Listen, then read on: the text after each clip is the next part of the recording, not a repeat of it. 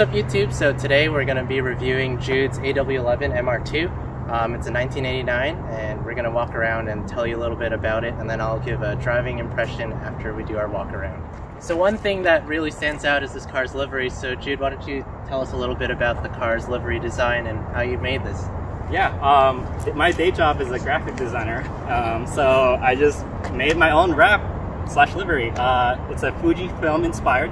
I love taking photos, and I think it is very period correct. I drew a lot of inspiration from all JGTC cars, and they all have like little slashes on them, so that's what I went with. Really bright green and white. That's about it.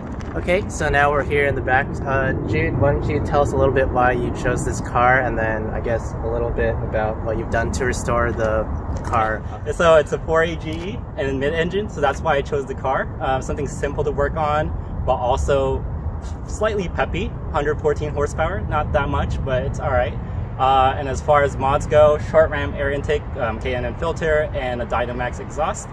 Maintenance, a lot has done to this car. Basically a whole tune-up, water pump, cooling system, timing belt, all the spark plugs, distributor, everything basically. Wow. So back to stock essentially. So all OEM parts? Basically, yeah.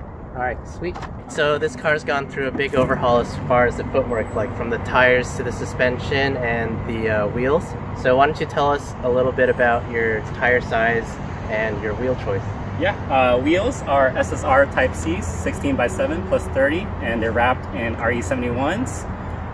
And then suspension-wise, BC Racing coilovers, BR series, so the lowest one.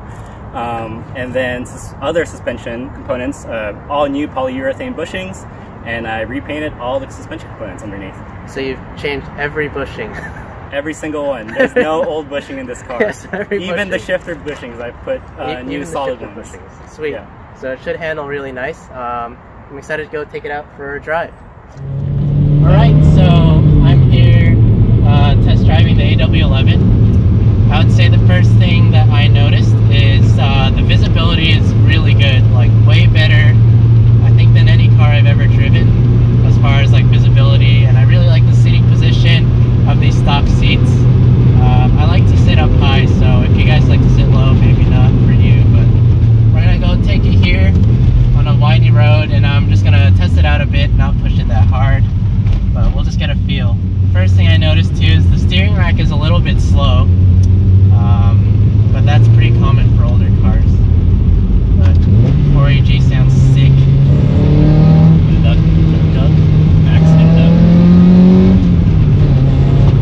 It refs to $7,000, but I'm not gonna take it up to that because not my car, Touge. Rub.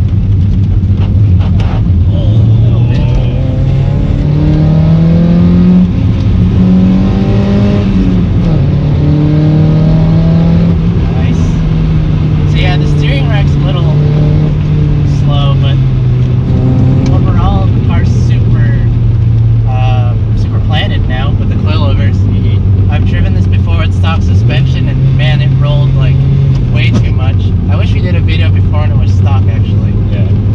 But right now the car seems very planted with the coilovers, very predictable. Are these a square setup? Square setup, yeah. Yeah, okay, square setup. It still has a little bit of push understeer when you're on throttle, so let's do a little pull. Not gonna rev it all the way, but just to hear it.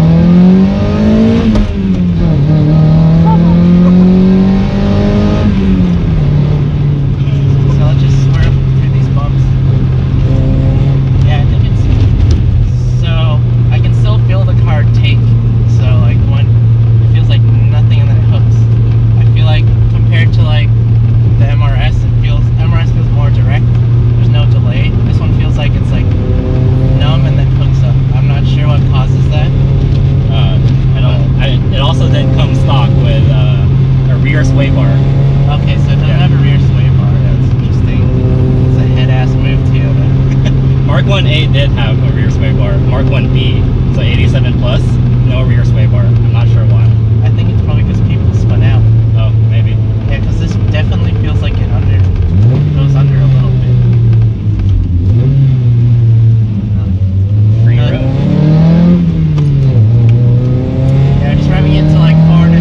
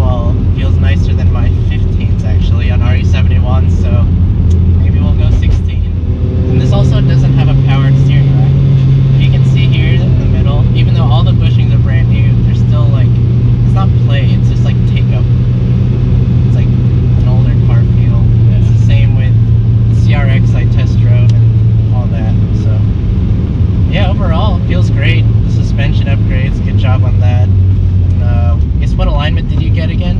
I guess 0 toe in the front, negative. Alright, let's do it again. -1. Oh, just yeah. -6. I'm just kidding. Yeah, 0 toe up front, and then -1 front. -1 camber front. Why did I ask you? Because I told you this alignment. I know, So you should have just given it to me. I gave him the alignment. It's -1 up front. I don't know shit. -2 rear, and then I said point to rear towing, right? Yeah. And that keeps the rear planted and in line. So Yeah, what Amelia says. yeah, it's kind of like my MRS's one, but it's a little bit more mild for street because Jude doesn't go Touge as much. No. We'll just take you here.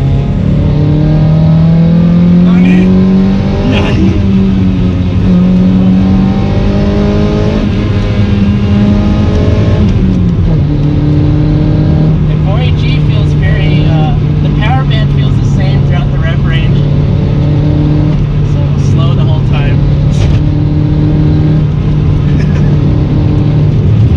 Jude's about to poop. I just did. Confirmed. Handles great. Don't worry, we're really under the limit of the time here. I know. I'm just never on the passenger seat, so. I guess what people would ask is, well, I already compared to the MRS, it doesn't feel as direct, or there's way more play and a slower turn in, but it still has that mid-engine feel, and it feels more stable than the SW20 still, which is the most rear heavy, thick feeling. But I guess what else do people think of? Oh, Miata.